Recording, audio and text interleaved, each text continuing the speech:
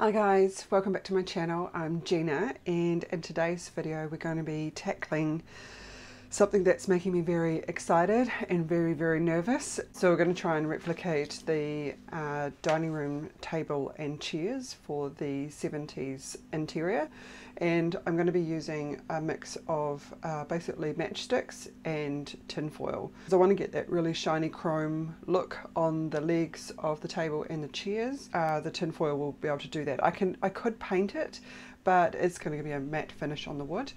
But I want something that's going to be really shiny. So I'm going to give this a go. I've never done it before. That's the reason why it's making me quite nervous.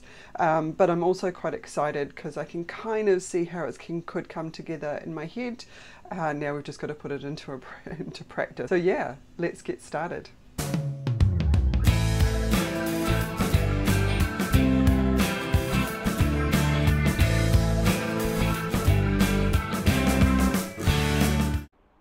I've got my inspiration photo, and also I've got the plan that I drew up in my last video and to get the size of the dining table, and I've also got some size for the chairs. So what we're going to need is some matchsticks, some tin foil, craft knife, a pencil, some glue, and just some scrap pieces of mat board.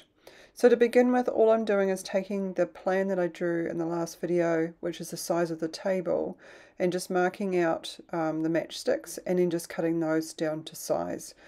So doing that to create basically the frame of the table. And luckily enough, not that this was actually planned, there's two full-sized matchsticks that fit down either side, which is great.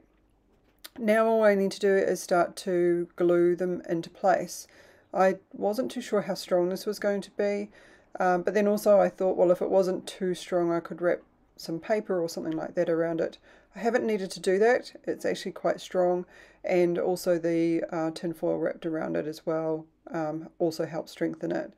So just the same process for the chairs as I did with the table. It's just using that pattern and cutting out the lengths, and then just gluing them together. So this is just one side of the chair, so we make two of those.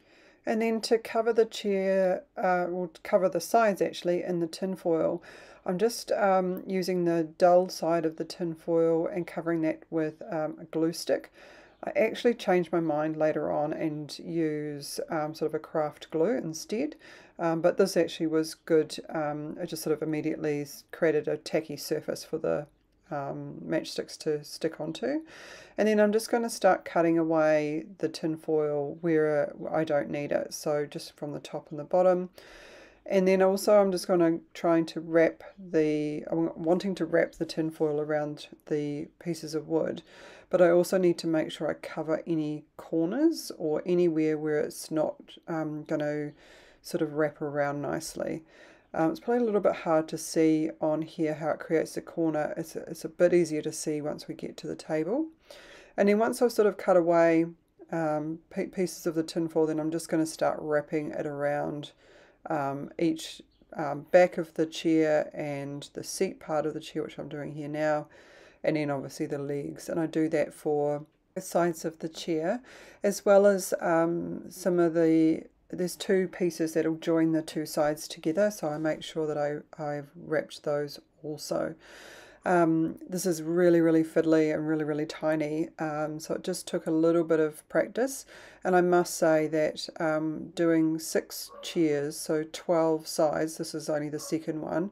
By the time I'd kind of got through to doing all of them, I kind of got into quite a nice little rhythm. So here's the pieces that will attach the two sides together. There'll be one at the front and one at the back that'll create really where the seat goes. So I'm just wrapping that tinfoil around them and just cutting it off because I don't want to make it too bulky. I mean, tinfoil is pretty thin, but I still don't want it to be too bulky. And at this particular scale, it doesn't take much for it to sort of bulk out. So here I'm just joining the two pieces together just at the height of the seat. So like I say, there's one at the back, and I just want to try and make sure I line that up and get that as straight as possible. And then also just one at the front. So just trying to make sure it's as square as I can get it, and then I'm just going to let it dry. Once it's dry, we're going to use some mat board, and I just cut it down to the height that I want, and then I just use that same height for all of the chairs, and then I'm just eyeing it up and marking it and cutting it to length, and then just gluing it in place. And then same for the seat as well. And what I actually found is that once I put all of this into place, it actually helps strengthen the whole chair as well. So just a wee bit of glue on either side, and then just popping that seat in. It's a little bit far away, but hopefully you can kind of see and get a bit of an idea of what that's starting to look like. So it's nice and shiny, and it's got that white seat and white back. So this is the tabletop. So again, I'm just going to use the same process as what I did for the chairs.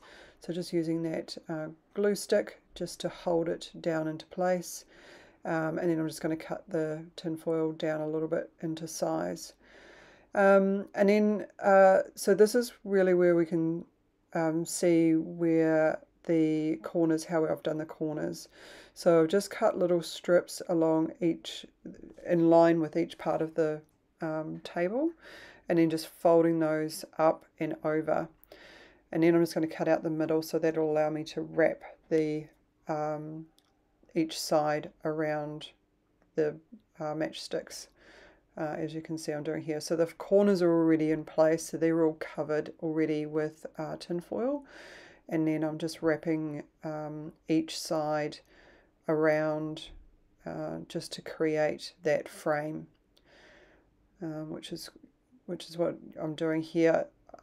This is where I sort of thought maybe this particular side might be a bit weak, just with butting the two matchsticks up together, but I didn't even notice it. It's actually pretty strong, and then like I say, by the time I've wrapped the tin foil around it a couple of times, it's strengthened everything up.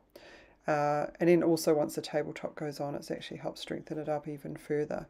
So this was a sort of a bit of a tedious process, and as you can imagine with the chairs as well, it's sort of a bit repetitive.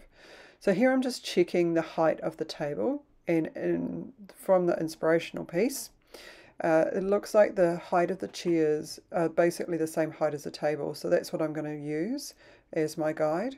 And so just using the pattern that I've used for the chairs, I'm just going to cut the table legs to that same size, so at least I know that the heights will be all the same.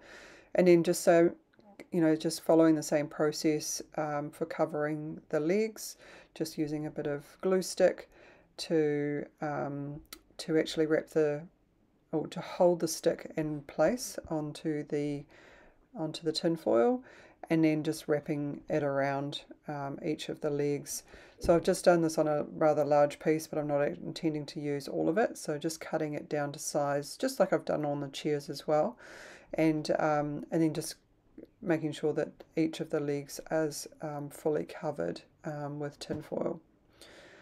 So once they're all done, then then we start need to just put it all together. So I just needed something to hold it up at 90 degrees, and as you can see here, the tape is too short. So I've just swapped that out for some Mod Podge, a tub of Mod Podge, and then just some glue as well. So then just gluing the legs, I'm just going to glue one side at a time until it's dry. And then I'm just going to go back and glue the other side, so you can sort of see here that it's all glued together.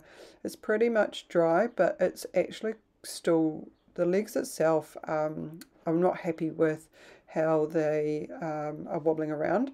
So I'm just going to strengthen it up with very small pieces of wire. This is quite a thin gauge of wire. I'm not too sure what the gauge is, but I'm just going to make these little L brackets and then glue those into place. And I'm going to glue them. There'll be two on each leg, one down the length of the table, and then one down the shorter side. So yeah, there'll be two brackets on each leg, and that will help strengthen it up. I mean, the wire itself isn't that strong, but the whole piece is actually quite small anyway. So all in all, I mean, it's not going to be played with or moved around, but it's definitely going to help strengthen it up. So I've just gone through and done every single corner, And now I'm just going to put the tabletop on. So this is the same material that I use for the glass. It's just a very thin sort of plastic, same sort of material as you get in packaging. It probably should have been a bit thicker, but I'm really stoked with actually how it's turned out.